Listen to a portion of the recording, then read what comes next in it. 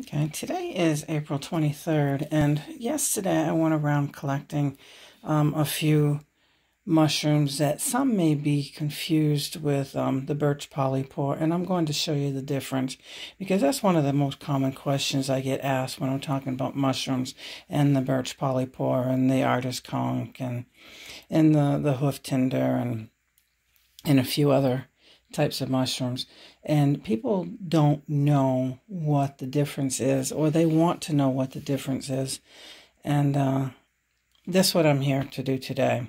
Okay, this right here is a Birch Polypore, and this is basically how it attaches to the tree right here.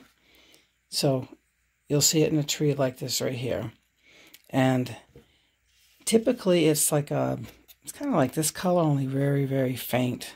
If you can picture a lightly roasted marshmallow, it's that color, or your lemon meringue color before it starts getting dark. And the top is smooth.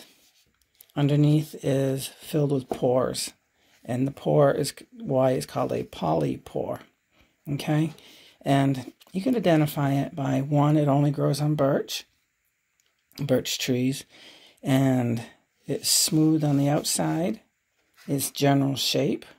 And here's another one right here. This one's dry.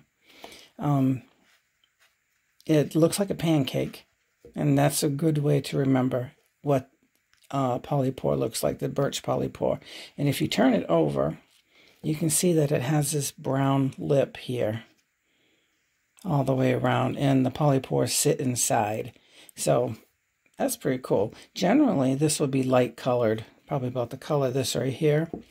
But this is, I picked this last week. So this has overwintered. Now, if you take this, okay, let me just go ahead and show you. It's rubbery.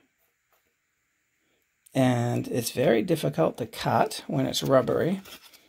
And you can see my cut lines trying to cut through this one right here. And this is dry. This right here is rubbery, but drying because it cracked right there. And there's a little bit of an indent, so you can see, push it and see how wrinkly it gets. If it was fresh, it wouldn't do that, but this is still edible the way it is. And this right here has dried up, and you can see that some of the moisture is gone, or the moisture is gone, so it left it kind of wrinkly. And it's hard. So you could actually break this in half. And this has been kicking around in my mushroom bin, waiting for it to dry, so it's kind of choppy here, but you can still see the same general ridge right here as you can here. Okay, so setting these aside. This is Birch Polypore. You can see the pores. Okay, so I'm going to set these aside for now. Okay, your Birch Polypore has a lot of the same medicinal qualities as your chaga, and they both grow on birch trees. Chaga is much better tasting than these. These tend to be quite bitter. When they're small, probably the size of a quarter, you can take it off a tree and you can nibble on it, and it'll be a little rubbery, but it won't be bad. It might be a little bitter, but in my experience, that size and smaller, the size of a quarter and smaller, I don't have that bitterness taste in the mouth.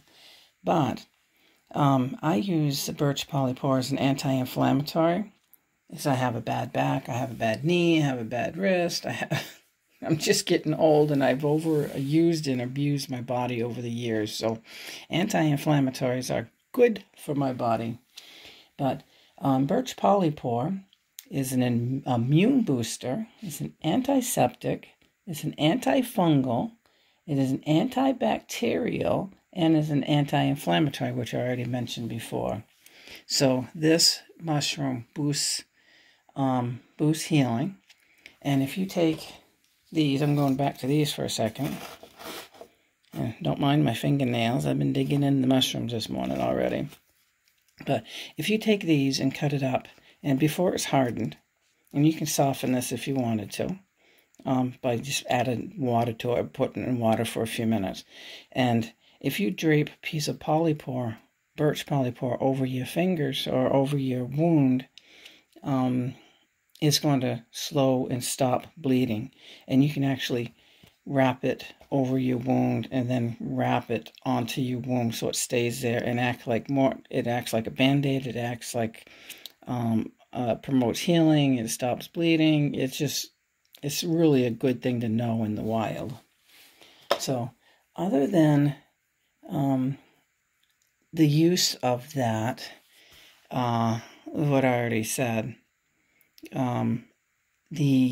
they have proven that, or they have shown that, digesting Birch Polypore in this form or even in a tea helps kill or rids parasites in the body. And that's not so much of an issue here in modern day, but it still happens.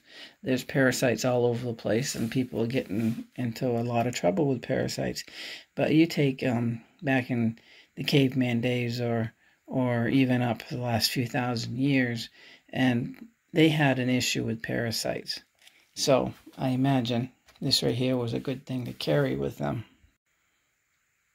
Okay, another thing you can do is, other than all the things I mentioned before, you see these cut lines where I tried to cut it, and I had a sharp knife trying to cut these, and it still left marks where my blade pushed through. And what the earlier man did was, when they sharpened their blades or whatever,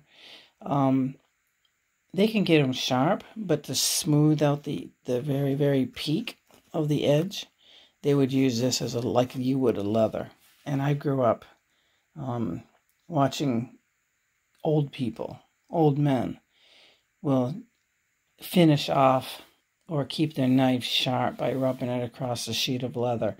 And that was pretty cool watching. I never understood it, but I understand it now as an adult.